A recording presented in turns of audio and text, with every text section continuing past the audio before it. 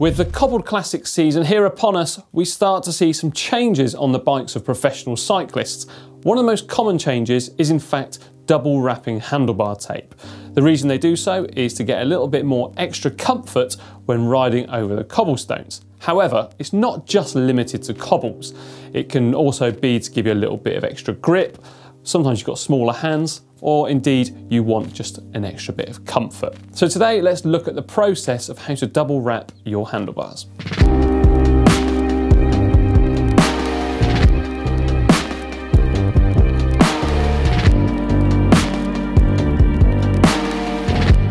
So preparation is obviously key here, and what are we going to do first? Well, ideally you're going to want to remove your handlebar tape and then do some inspection.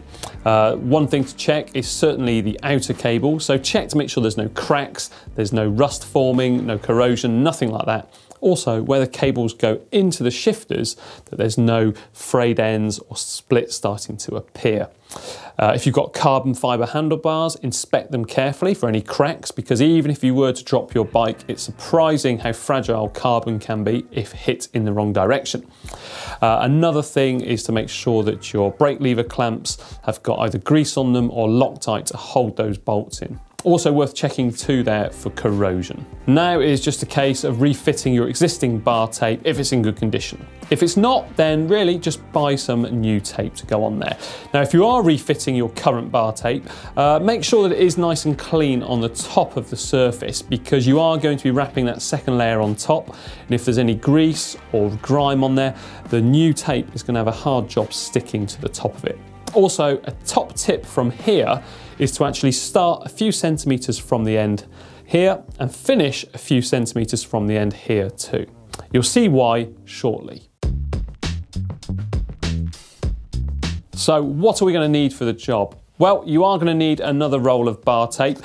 There is a huge amount of different varieties of bar tape available.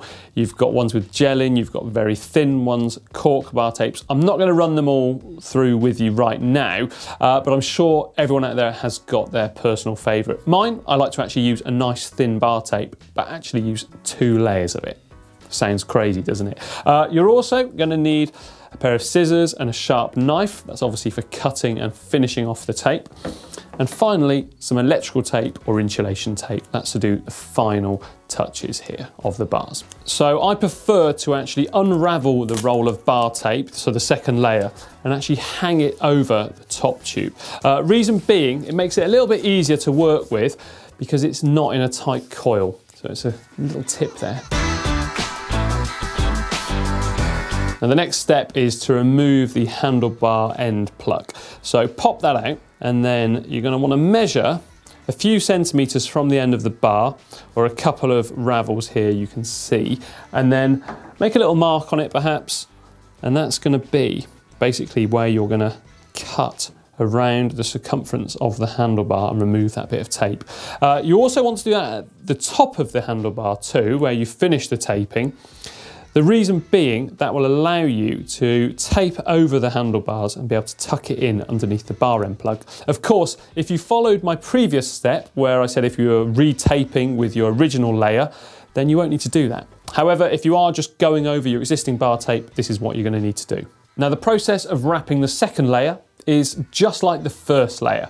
So personally, if I'm stood behind the bike and looking at it, the left-hand bar tape, I'm going to start wrapping on the drop in an anti-clockwise direction, and the right-hand side in a clockwise direction.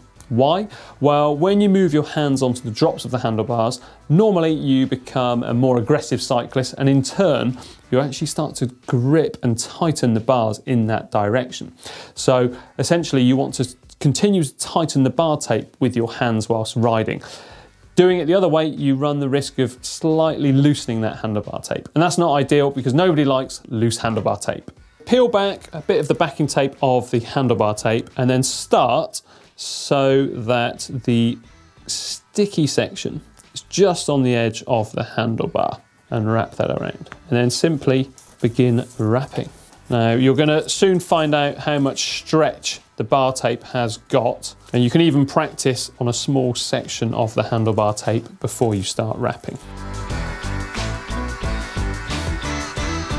So once you actually get to the lever hood, now it may or may not be possible to do the figure of 8 style pattern around there.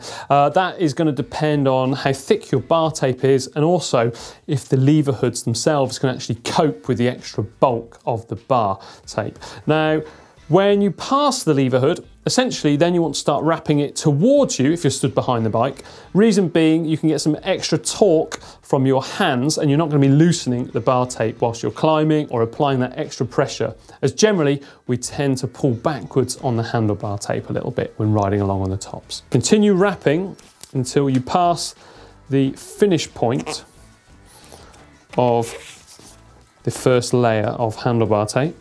Have a quick look as well at the bar tape to make sure that there's no horrible overlaps or any big lumps, anything like that.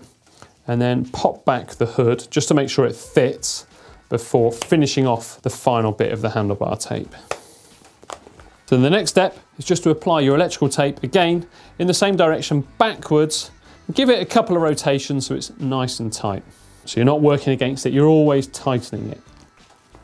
And then try and cut it so it's hidden away down there. Just try and keep it a little bit neater. Finishing touches, yeah, you're going to want to tuck in the end of that handlebar tape into the end plug. Now if your end plugs are a little bit loose, you can always wrap them in something like masking tape, give it a few wraps and then whack it in. Don't be afraid to hit it in quite hard because ultimately you don't want them to actually fall out. So there we are, that's one side of the handlebar done. The other side is exactly the same process. Important to remember though, again let's recap, on the left hand side of the bike, whilst looking at it from behind, is to wrap in an anti-clockwise direction on the drops, and the right hand side in clockwise direction. Once you pass the actual lever hoods, you want to start wrapping the bars towards you as you sit on the bike.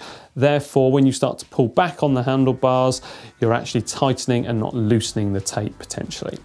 Now, I did actually see a recent study that showed that by using gloves on a bike doesn't necessarily improve comfort as much as handlebar tape does. So there is some interesting reading to be had, and a link to that is in the description down below. Now remember as well to leave me your comments on how you like to wrap your handlebar tape. This one always sparks debate, and I'm going to be keeping a very close eye on it. Remember as well to like and share this video with your friends, and maybe tag in a friend who is terrible at taping handlebars. Remember as well to check out the GCN shop, shop.globalcyclingnetwork.com. You can buy all sorts of things, hoodies, t-shirts, workshop apron, you name it. Hopefully we've got it for you or a loved one. Now finally, to check out another great maintenance video, click just down here.